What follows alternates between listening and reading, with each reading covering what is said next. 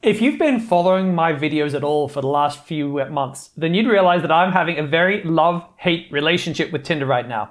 Because it appears that Tinder has done something over the last few weeks that's caused a lot of guys' profiles to completely tank. And nobody knows why. I've been doing a little bit of research and a little bit of looking, a little bit of tinkering with numbers, and I've realized that there is just a chance that Tinder might be doing exactly what we've been asking them to do all this time, and we're not feeling so pleased with the results. What am I talking about? Keep watching to find out.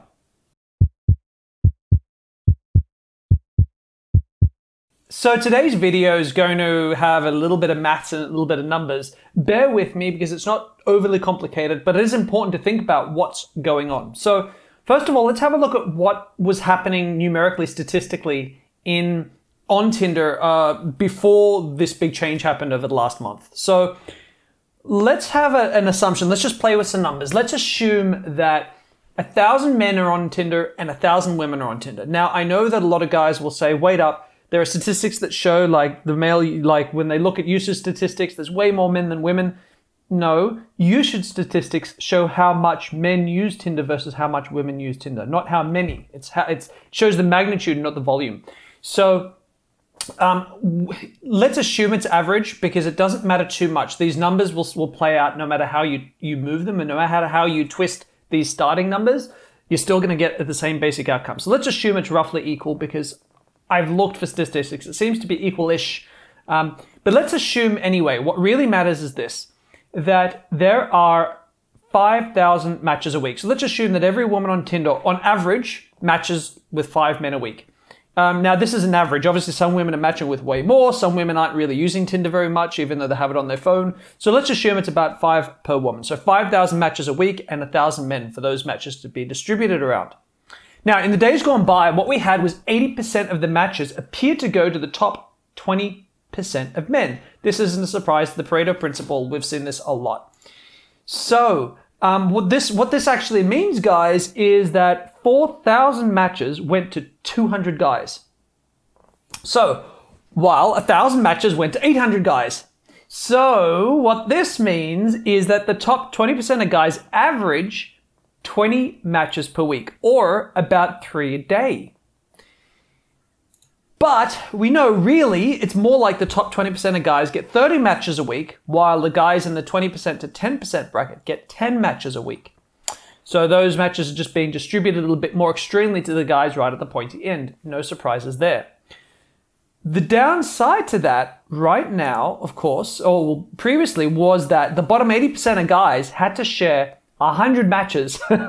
Sorry, that should say 1,000. They had to share 1,000 matches, which equals to 1.25 matches per week, which of course is a very, very low number, especially if you think about the fact that those 1.25 matches, they're usually not very attractive matches either. So you might not even like swipe right on them to get that match, right?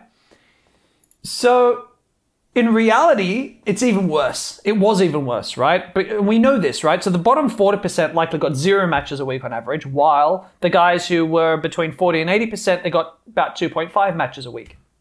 Now, again, these figures, these 5,000 matches per 1,000 guys, this is a made-up figure. It's kind of a bit of an estimate, but it could be 10,000 matches. But the basic distribution is going to be exactly the same. You'll see how this looks and actually pans out. So let's look at that. Let's assume it's about 2.5 matches a week. I don't think this is that far off the stats most guys are actually getting on Tinder. Like the guys who are in that bracket, right? 2.5 a week is very low.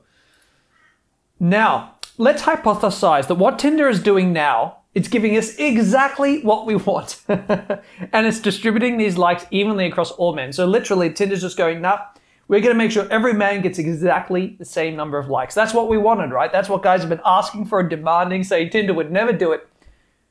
Well, the thing is that a lot of men are complaining that their profiles have tanked. But women are still swiping right on guys. So the matches are going somewhere, right? So if a lot of men are losing matches, other men must be gaining them. It just has to happen. Matches aren't disappearing to avoid. So my only way of solving this missing match problem for all the guys who used to do really well on Tinder, not all, but many of the guys who used to do well on Tinder, they've all lost their matches. They must have suddenly started to be distributed to guys who were previously getting none. And yet those guys aren't jumping for joy and being really excited. Why not? Well, I'll tell you why not. It's because when you start to distribute everything evenly, it's not like anyone's match rate seems to obviously visually increase, and you'll see that here. So let's have a look. So that means that 5,000 matches a week now are going to be distributed between 1,000 men. That means 5 matches a week for all men. All men. And many of those will be below average looking women. So 50% of all women must be below average by definition. So what we could be getting is that not a perfect distribution, but if Tinder were to start distributing everything far more evenly, this is what you're going to find. You're going to find that if you start to do that, there's a lot less for every man, and that means 5 matches a week. That means less than 1 a day. If you're in the below average category, you're only going to be matching with below average women. You might not be swiping right on them, if you've considered that. So even though the matches are coming in, you might not be, the likes are coming in, you might not actually be matching with them. So this is what could well be occurring. So what happens is you had no matches a week. Now maybe you're getting actually 1 match. You might have 5 women liking you, but you might only be getting 1 match a week. And you're thinking, well, my Tinder hasn't really gotten any better either. So, I'm not really enjoying Tinder. Meanwhile, the guys who were loving Tinder and getting really great results, all of a sudden are like, what the heck has happened? I was killing it here and now I'm basically getting barely anything. What am I using Tinder for in the first place? And that could be what's happening. It's actually causing everyone to get upset with Tinder. It's causing this whole fallout where no one's happy because everything's becoming evenly distributed. Is this what's happening? I don't know for sure, but you can see from the numbers, you can feel free to toy with those numbers a little bit if you like, but if you start to distribute everything evenly, every man isn't likely to get a really great result, right? He'll get more than he was, but more than, doubling the result of a guy who got a 1% like rate is giving him a 5% like rate, which is really not it's a 4% improvement. It's not really doing much for him, right? You're not going to notice that visually. It's not a great improvement. And so, yeah, Tinder could be doing exactly what we're asking for, but without a much higher volume of women using Tinder, a higher usage from women, we can't get any better for that. Now, that's not women's fault. Women just aren't using Tinder as much as men generally because they're not as desperate. Women still have men approaching them in everyday life. Women aren't trying to go on 20 dates a week to shag as many men as possible. Generally, women aren't doing that. So just women's usage is going to be different from men's. So what do we do about this? I don't know. Is Tinder doing this? I don't know. Let me know in your thoughts below. I mean, this is the maths. This is what I'm thinking could well be happening because, again, those matches can't be disappearing. Let me know, guys. Also, right now, I would highly suggest you use an app other than Tinder. Go to Bumble, go to Hinge, go to something else.